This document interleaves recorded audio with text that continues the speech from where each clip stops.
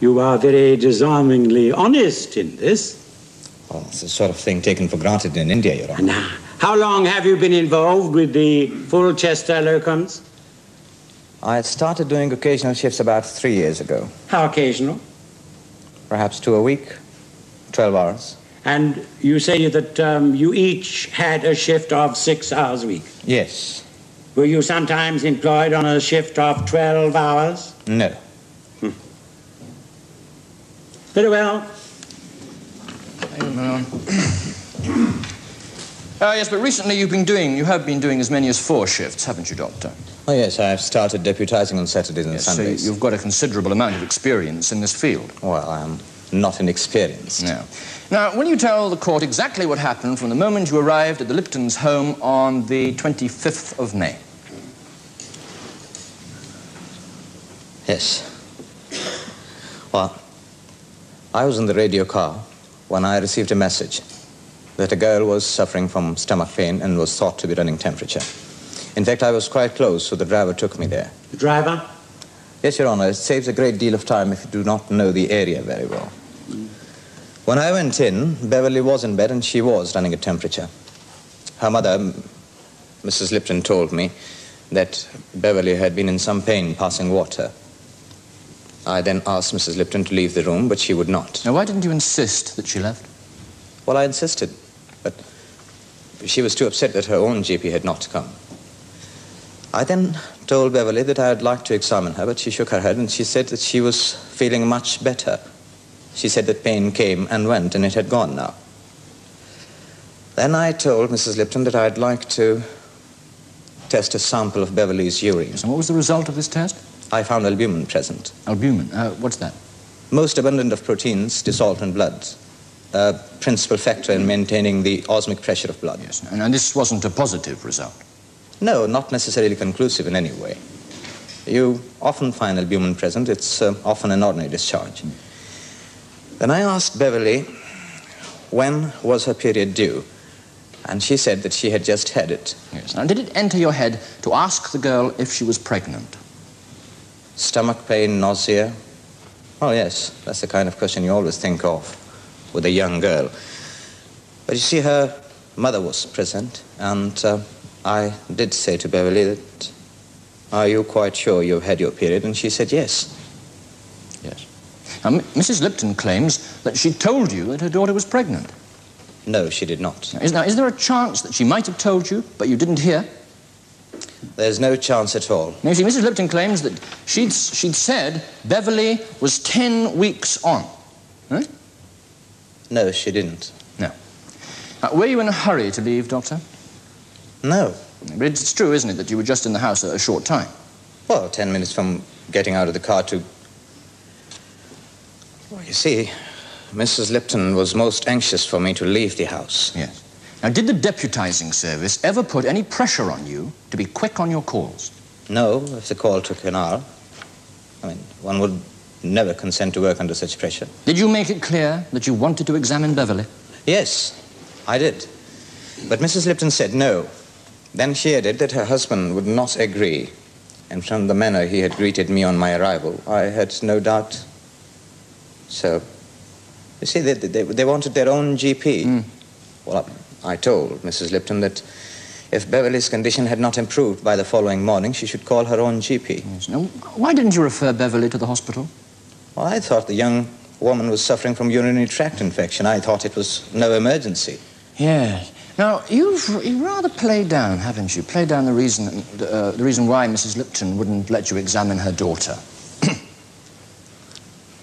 I think I explained enough. Now, what were those reasons? Mrs. Lipton was confused. See, I'm beginning to think that you're trying to protect Mrs. Lipton. Oh. I think I've explained enough. All right. Now, you were with Beverly 6 minutes or so. Did you rush? No, I did whatever I could. Now, Mrs. Lipton says that you ran down the stairs. Did you do that? It's very difficult to run downstairs. Oh, yes, but did you try? Well, I walked down the stairs briskly, but you see, There was no point in my staying in the house when I had done all I could. Thank you, Doctor. Well, Doctor, it's a pity you are not one of the more inexperienced doctors working for the service, because if you had been, you might have sent Beverly to hospital, and she would have been alive today. Yes. Yes. Now, Mrs. Lipton told you her daughter was pregnant, didn't she? No. Are you calling her a liar? Come on. Is she lying? Yes. Why? Because Mrs. Lipton cannot face the fact that her daughter was too frightened to tell her. I see. Now, Mrs. Lipton called you to her house and told you she thought there was something wrong with her daughter, did she not? Yes. And then she stopped you examining the girl? Does that make sense? It does. It does? How does it? Because I'm an Indian. Oh, come on, don't try that one. When Mrs. Lipton asked me the nature of examination I wished to make, I explained to her that it would be first of abdominal and then internal. Mrs. Lipton then asked me what I meant by internal, and I explained to her that it will be vaginal exploration. Mrs. Lipton said, no, you... She said, no, you can't do that. You are an Indian. You say you walked down the stairs briskly. Did you slam the front door in your hurry? I slammed the front door because Mrs. Lipton had made me angry. Because she'd asked you to examine her daughter? No, because she would not let me examine her daughter simply because I'm an Indian. I was disgusted. I put it to you that you never suggested an examination. Oh, yes, I did. Because an examination would have taken time. Well, of course it would have taken time. And that is why you refused to examine Beverly. It's the wrong way round. You had a lot to do, didn't you? Yes, I had calls to make. And you were too busy to examine Beverly or to listen to her mother tell you her daughter was pregnant. I can only repeat that this is not the case. You had 4 other calls lined up, didn't you? Yes, I had 4 calls. And you were rushing them through in case more came in and they all started piling up. I was not rushing. Well, there are 2 of you on call. My colleague had gone off sick. Doctor sick as well, eh? Yes, flu. Yes, a lot of it about. So you were doing the lot, doing the work of 2 deputies. Yes. Weren't there also 2 standby doctors on call? Yes. Did they get a call at all? I don't understand. Well, it's perfectly simple, Doctor. Did you manage that 6-hour shift on your own, or did you call in a standby doctor? I managed on my own. Wouldn't it have been better to have called in a standby doctor? I managed. Yes. You like hard work, don't you? I don't mind. There were 20 calls that night. Yes. At one time, there were 5 lined up.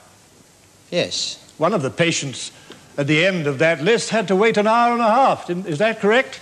It would have taken the standby doctor an hour. Now, you've said that Fulchester Locums doesn't make any demands on you. Oh, yes, the demands of treating patients with care and concern, yes. But they don't tell you to rush, do they? No, they wouldn't be in service for long if they did. Yes, they're a bit more subtle than that, aren't they? In what way? Well, they're a business company. They use business tactics. They use blackmail. I didn't know it was a business tactic. I don't think it's too strong a word. I don't know what you mean. No, neither do I, Mr. Cross. Make yourself clear. Well, my lord, in industry, men often work on piecework. The more they do, the more they get paid. If a man's doing the same job over and over again, this is an incentive for the worker. The more he does, the more he earns. You are following me, aren't you, Doctor? Yes. To bring a form of piecework into medicine is something only a business interest would think up, and that is what Fulchester Locums thought up, didn't they? No doctor would risk a patient. The temptation was put in front of you, and you grabbed it. No, I did not. And you have the gall to accuse Mrs. Lipton of racial prejudice and lying. I'm afraid it is the truth. How were you paid by the deputising service? There was a fee. You were in fact paid entirely by the number of calls you made, weren't you? The more calls you made, the more you got paid. Am I allowed time to answer? No point in questioning the witness if you don't give him sufficient time to answer. My lord, just tell the court how you got paid, will you? There was a fee of £12 that was standard and set. You would get it if you were on duty and you made no calls at all. But for each call you made, you get £1.50. So if you made 4 calls, you'll still get £12. But if you made 9 calls, then you would lose the basic of £12 and you would be on call rate, which is £1.50. 9 calls would earn you 9 £1.50s, that is £13.50. So, your 6-hour shift brought you in what? £30? Yes. That works out at £5 an hour. You're doing a 24-hour week. You're getting what, £120? No, in fact, I was doing an average of £70 per week. Well, how come you made so much on this one night? The other doctor was off. So, you decided to make a killing, literally. There was no call for that. That was in bad taste. You understand me? My lord. Well, you rushed around, didn't you? Because you were greedy. You wanted all the money you could lay your hands on, and the insidious methods of payment employed by this deputising service